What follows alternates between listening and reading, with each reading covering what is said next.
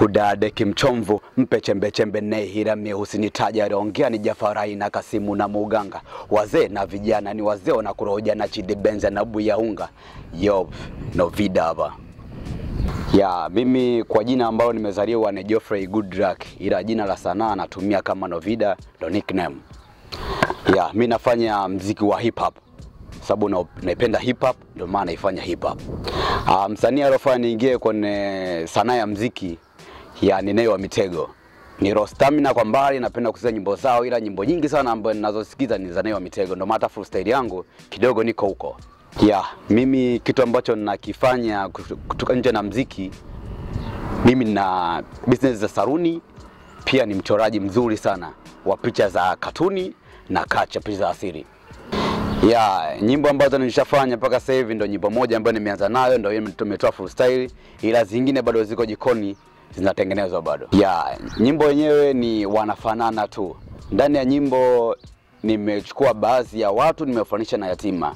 Unaweza kumuona yatima ana baba na mama, kumbe ana baba na mama, kwa sababu wengine unakuta wanatupwa lakini baba anakuwa yuko naye. Sasa nimechukua kuwafanisha watu na yatima, sio kama nyimbo ambazo ukitoa na nyimbo ambazo wanafanana. Kuna nyimbo huku kwetu, ya ukitoka hapo kuna remix ambayo iko njiani ambayo inakuja, ambayo nimechukua nyimbo 5 kwa nyimbo moja.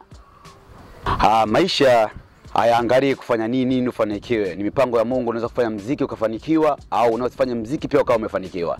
Sasa biashara yote unaweza kufanya pia ukafanikiwa. Siwezi kuongea uongo. Yaani wa Mitego leo kesho natamani nifanye naye kazi. Niseme ni freestyle anayoimba Nei, ni freestyle ambayo mimi inanivutia na mimi ndo naifanya. Kuliko wasanii wengine wanaweza wakaimba lakini nisielewe, au wakachana nisielewe, ila wa Mitego huwa namuelewa sana. Mimi nimezaliwa Dar es Salaam, hospitali ya Lugalo, ila mzazi wangu mmoja ni mtu wa Iringa. Sawa, ni mtu wa Iringa, lakini sijawahi kufika Iringa na wala sipajui Iringa. Na muziki wangu naufanyia Dar na mimi mwenyewe niko Dar. Mashabiki wanatakiwa watambue kama kuna vipaji ambavyo viko chini vinakuja nao vinafanya vizuri kuliko wale waliokuwa juu.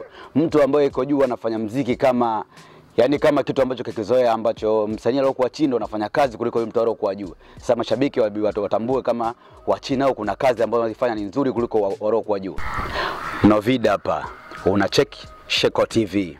Mzee usibanduke hapo.